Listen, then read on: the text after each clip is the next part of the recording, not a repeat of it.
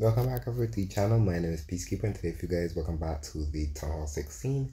And today we have the brand new June update. We have a lot in store for this update as well, so let's just go into the patch notes here really quickly and let us review what we have in this update. So, as guys know, we have the brand new troop as well, which is actually very handy. For what I've seen, the druid is really cool troop. We have the Builder's Apprentice, we have the hard mode as well that they added over to challenges, basically just us doing like friendly challenges, even friendly wars of what I've seen.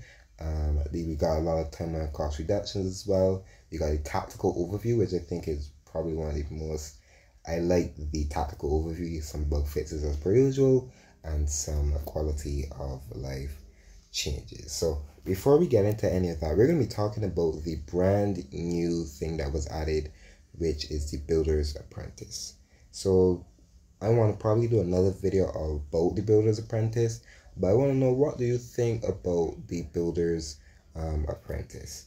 You gotta let me know down below. So we do have a brand new troop, which it's called the Druid. And the druid is basically like a healer, as you guys know how the we have our original healer. So at level 1, it does 13. It has 1300 hit points, 110 healing. Training time minute 45.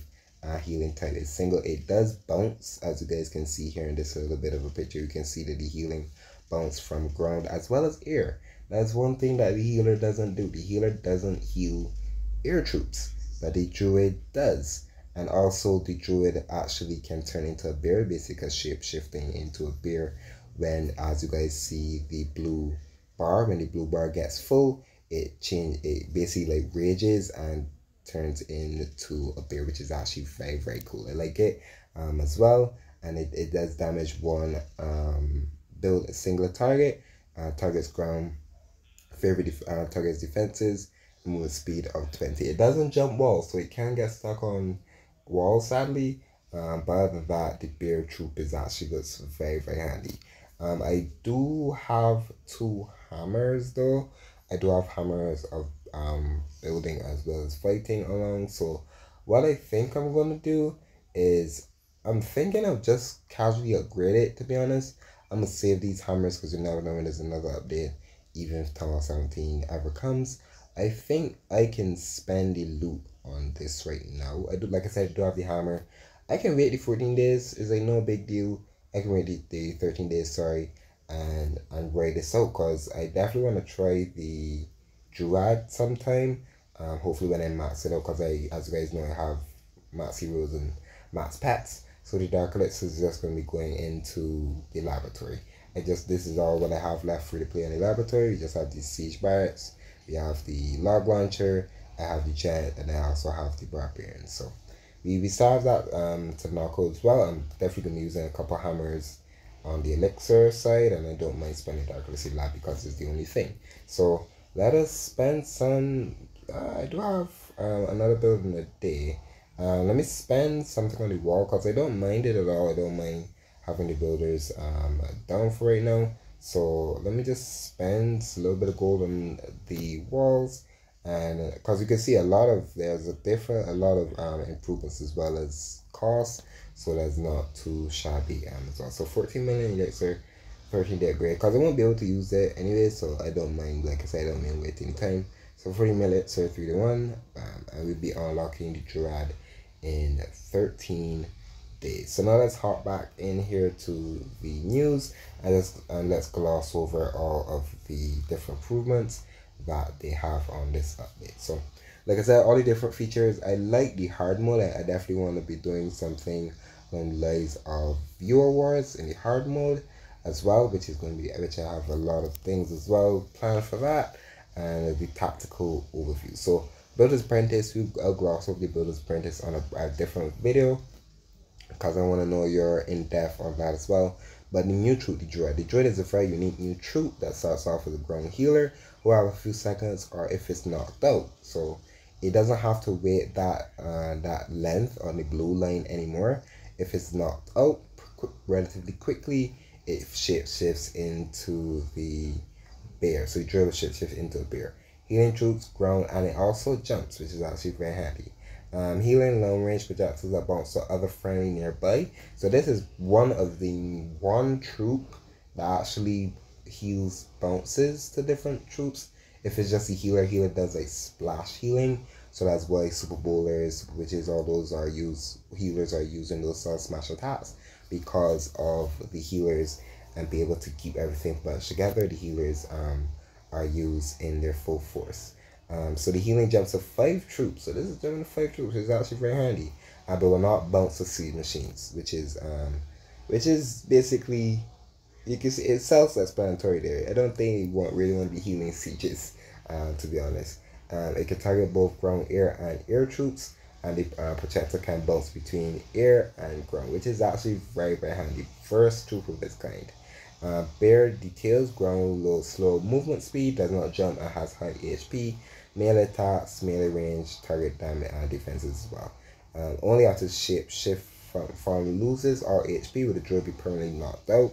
The droid is unlocked on 14, requires Dark Elixir Burst level 11, and comes with 4 levels, 2 at Tom 14 and 1 for Tom 15 and 16 each. So we get 2 at 14, so we got a lot of upgrades to do.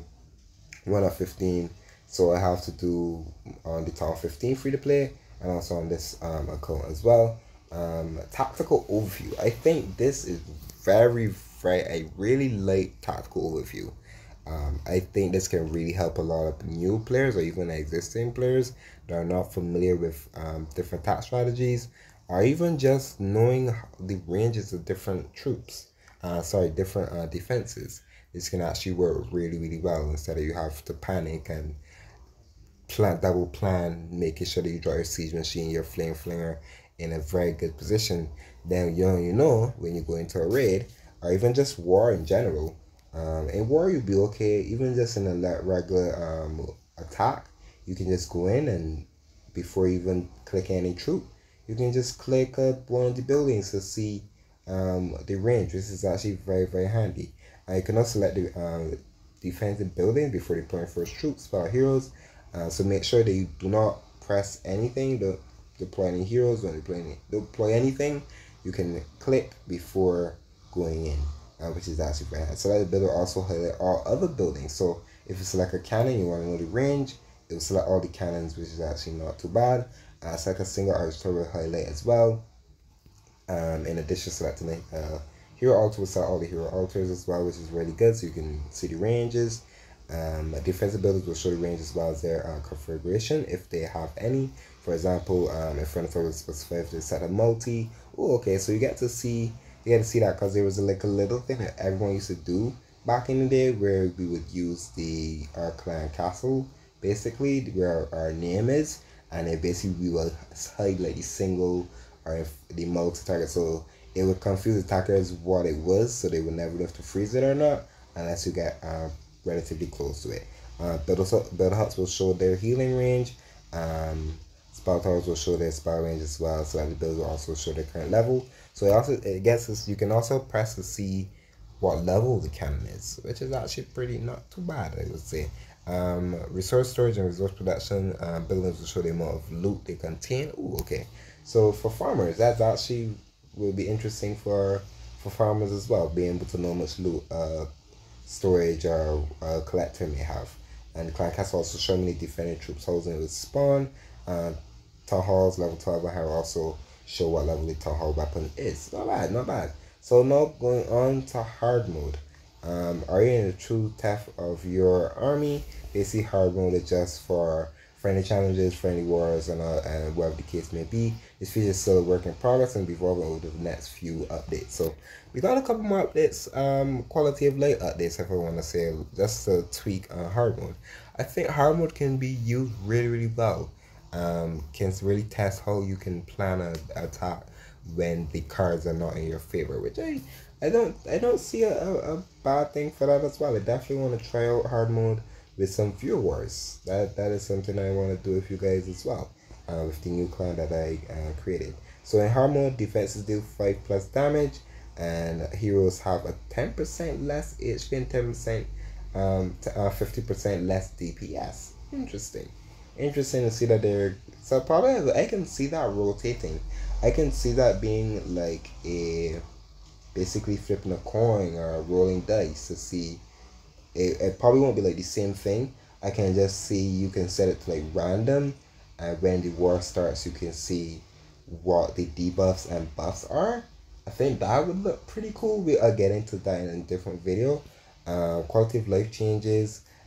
Basically the ores you can see a bubble being full and what's not. Equipment targets, so it takes building size into account. So that was the fireball for what I've seen.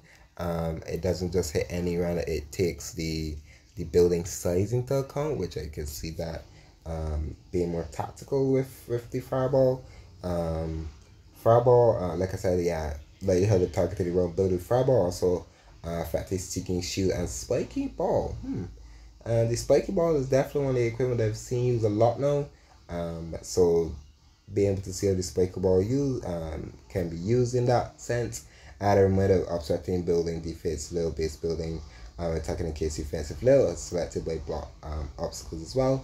Players can now record a list of spell IDs when switching multiple accounts. So what I've seen, that is really decent if you guys have like multiple accounts like I only have 2. But if you have like say 50, yeah, people have like a lot of accounts. But if you have like a lot of accounts, you only play like say half of them, or your main, if you have like 4 accounts or 5 and play mainly 2 of them, you can put those to the top instead of having to scroll to Narnia when you have to find the account that you do play. So I like that. I like that a lot. That's really handy as well. But that's it for me. If you guys did enjoy that quick little video, I will try to get those 2 other videos about the apprentice, the new apprentice builder, as well as the other video as well. But I hope you guys did enjoy it, and I'll see you guys next time.